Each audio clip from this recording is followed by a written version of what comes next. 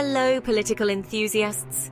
Today we're diving into a gripping chapter from Zimbabwe's political arena, the recall of members of parliament.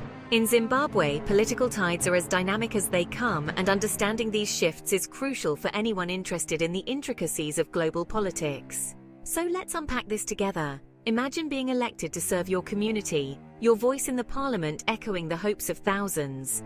Now imagine that suddenly, you're no longer a member. That's the reality for several MPs in Zimbabwe who found themselves ousted from their positions. But why? And who holds the power to recall an MP? The recall phenomenon is not just a political maneuver, it's a reflection of deeper tensions within parties. In Zimbabwe, if a party feels that an MP has violated the party's terms or has become misaligned with its ideals, the party can initiate a recall. This often stems from internal conflicts or shifts in party leadership and direction. But here's where it gets interesting.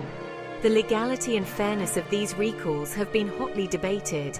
Critics argue that this undermines democratic processes and concentrates power within the top tiers of party leadership, potentially stifling dissent and alternative viewpoints within the party itself.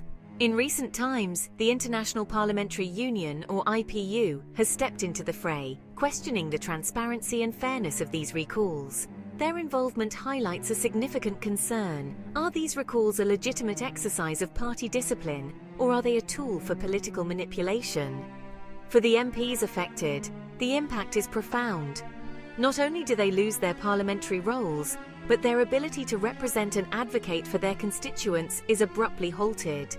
This raises pressing questions about the rights of elected officials and the voters who put their trust in them. As we look ahead, the ongoing debates and legal battles over MP recalls in Zimbabwe will test the resilience of the country's democratic institutions.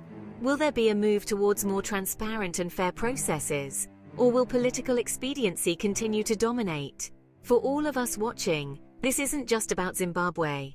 It's a vital case study in the balance of power, the role of political parties, and the rights of elected representatives.